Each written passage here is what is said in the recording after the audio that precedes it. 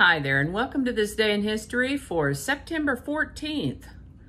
We're almost at the dead middle of September already. My goodness, where does the time go? Well, September 14th is the 257th day of the year in the Gregorian calendar, 258th in leap years, with 108 days remaining to the end of the year. Today's word is locum tenens. Locum tenens comes to us from Latin, and it means a temporary, deputy, or stand-in, literally one holding a place. This term is most often used in reference to clergymen or physicians. For example, a locum tenens physician is a physician who works in the place of a regular physician when that physician is absent, or when a hospital or practice is short-staffed. I've been acquainted with people who that's what they did, locum tenens doctors. And, you know, it sounded kind of interesting, but certainly not for me. Well, first of all, I'm not a doctor, but but 6 weeks here, 8 weeks there, and you could think of it sort of like, I mean, the term locum tenens would even actually apply to a substitute teacher, but we call them substitute teachers instead.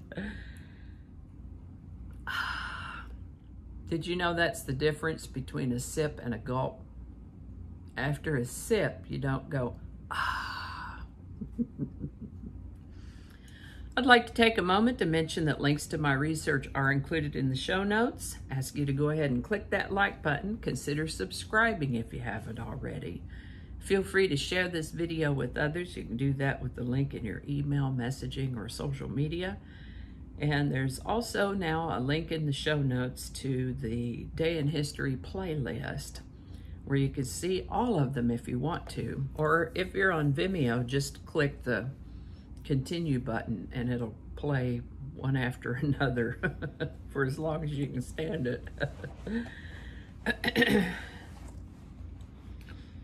Anyway, for YouTube, I will put the playlist link right up in that corner. I know it goes right up there. And with that, we're going to start in the year 81 AD, when Domitian became the emperor of the Roman Empire upon the death of his brother Titus. On September 14th, 1682, the Bishop Gore School was founded in Wales.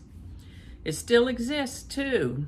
Established as a grammar school 338 years ago, it was an all-boys school until 1970, when it integrated with a local girls' grammar school and another local secondary school to become the Bishop Gore Coeducational Comprehensive School. People aged 11 to 18 attend there, and what in the U.S. we would call junior high and high school, 7th through 12th grades.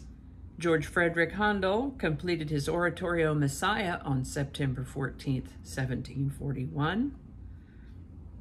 The British Empire adopted the Gregorian calendar on September 14, 1750. In the process, they skipped 11 days, as the previous day had been September the 2nd. I guess I sort of did that with my videos, more or less. Anyway, we thought daylight saving time was confusing. Today's war mentions include battles in the days of the Roman Empire, of course, as always, because that's part of what they did. You had your Irish versus Vikings in the year 919, a battle in Japan in 1180, England versus Scotland in 1402, Native Americans versus British forces in the early days of America. You got your American Revolutionary War, Russians versus Swedes in 1808, the Napoleonic Wars in 1812, the American Civil War, and several notes about World War II on this day in history. What a contentious lot we are. On September 14th, 1829, the Ottoman Empire signed the Treaty of Andrianople with Russia, ending the Russo-Turkish War. President William McKinley died after being mortally wounded on September 6th by the deranged anarchist Leon Czolgosz, spelled C-Z-O-L-G-O-S-Z, Leon Czolgosz. Vice President Theodore Roosevelt then stepped up to take the presidency. On September 14, 1917, the Russian Empire was formally replaced by the Russian Republic. In a top-secret nuclear test, a Soviet bomber dropped a 40-kiloton atomic weapon north of Totskoy village on September 4th, 1954.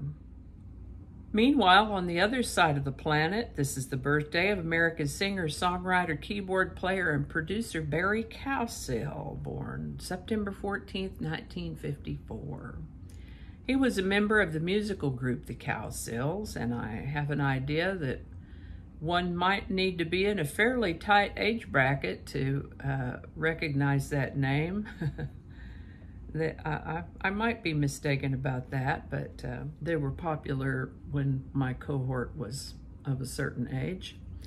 They were a group of 6 siblings who performed in genre of bubblegum pop, psychedelic pop, and rock and roll beginning in 1965 and into the early 70s. They had a few hits, and I've included a link to a video of their performance of Hair in the show notes. They stopped playing together in 1972, reunited as a band in the late 70s for a couple of years. Barry and his sister Susan were living in New Orleans when Hurricane Katrina approached. Susan and her husband evacuated the city, but Barry thought he could ride it out. Unfortunately, he did not survive Katrina. New Orleans as a city was so devastated by Hurricane Katrina that they didn't even find his body until the following January. It's believed he died of drowning somewhere around the end of August or early September. Most likely early September, because he had called and left messages on his sister's voicemail September 2nd. So it was either that day or shortly thereafter that he passed away. And that was in September of 2005, so he passed away at the age of 50. The Organization of Petroleum Exporting Countries, better known as OPEC, was founded on September 14th, 1960. This is the birthday of American businesswoman Wendy Thomas, born September 14th, 1961. She's the daughter of Dave Thomas, who was the founder of the fast food brand Wendy's. She turns 59 in 2020. Elizabeth Ann Seton was canonized by Pope Paul VI on September 4th, 1975. This is the birthday of English singer-songwriter Amy Winehouse, born September 14th, 1983. Oh, baby, she could belt out a song. Love that great big crazy hair she had, too. But she couldn't leave that booze alone and died of alcohol poisoning in 2011 at the tender age of 27. Penang Bridge, the longest bridge in Malaysia, connecting the island of Penang to the mainland, was opened to traffic on September 14th, 1985. Major League Baseball season was canceled on September 4th, 1994 because of a strike, which reminds me of someone I used to know who had a comment about that involves words that I would rather not say on this show, but he referred to them as blankety-blank millionaire crybabies.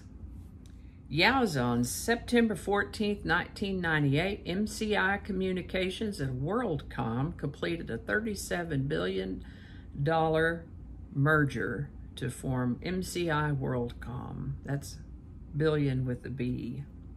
That's a lot of dollars. Microsoft released Windows Me on September 14th, 2000. And I think that's going to do it for us today. Hope you learned something you didn't know before. I know I sure did. I always do. Even though we're coming around to the part where I've actually done this day in history for this day last year, I'm doing it again. And I learned something new anyway. Anyway, as always, links to my research are included in the show notes. And I want to remind you that if you enjoy this series, check out the playlist up in the iCards. If you're on Vimeo, just look for the link down in the show notes. And I guess that's about it. Thank you so much for watching.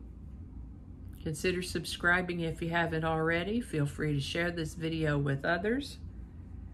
Remember that I have another channel, 8 Susquehanna, where I showcase the jewelry and accessory pieces that I hand make.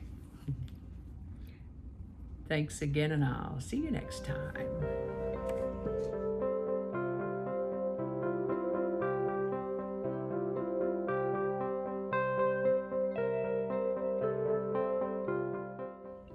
Yeah, we're gonna trim that. Let's read that again. Okay, we'll read that one again too. I'm getting a reminder that something I'm interested in is coming up soon, but I'm gonna finish this first. Let's read that last one more time. September 14th, 2000. There's a heavy truck rumbling by. This is what happens when you don't clean up your script. I might leave that part out. I don't know how all that's gonna go together, or if it's even gonna make it to the video. We'll just see. That's not gonna go. Yeah, we're gonna cut those out. That'll all be laying on the cutting room floor. So I'll just do that whole thing over.